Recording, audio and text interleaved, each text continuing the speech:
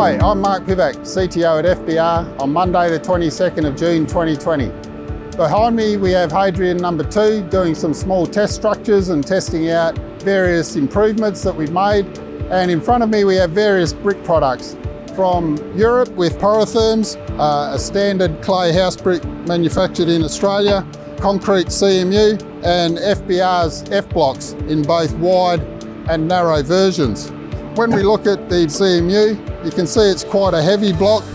It's equivalent to 5 standard brick equivalents. It's made out of a concrete with quite a hard aggregate in it, and it has cores in here which we do like. These are for running your internal services such as electricity and plumbing. With these wider ribs, when we cut them, we end up with a good finish on the ends. In comparison to that heavy block, we have our F block. This one is a little bit bigger. It's around 6 standard brick equivalents.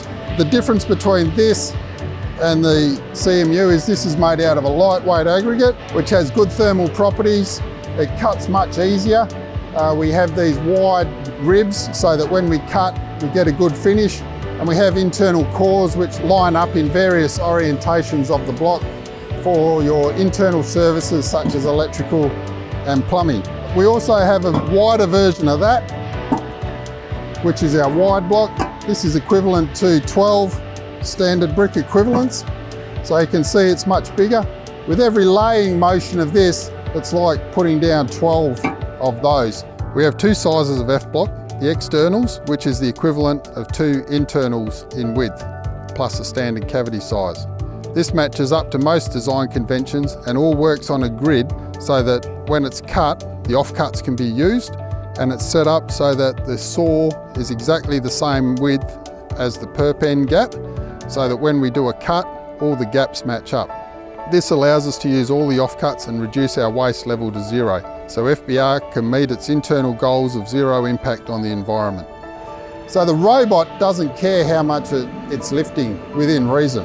We've designed Hadrian number 2 around the biggest commercially available product, the Porotherm R25, and we designed this block as what we see to be an optimum block for robotic construction within that size constraint. But in the future, we see that blocks will get bigger than what they are here.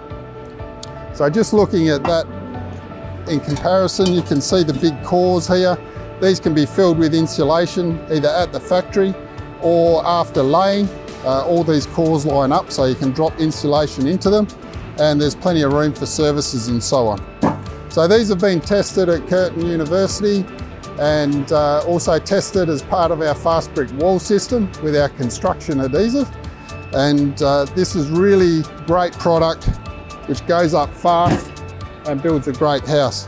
So standard bricks always going to be around, I think, but for robotic construction it's definitely better to go with a bigger product, like say these Profi 24s from Central Europe, or these R25s from France, and they also have an internal version of those.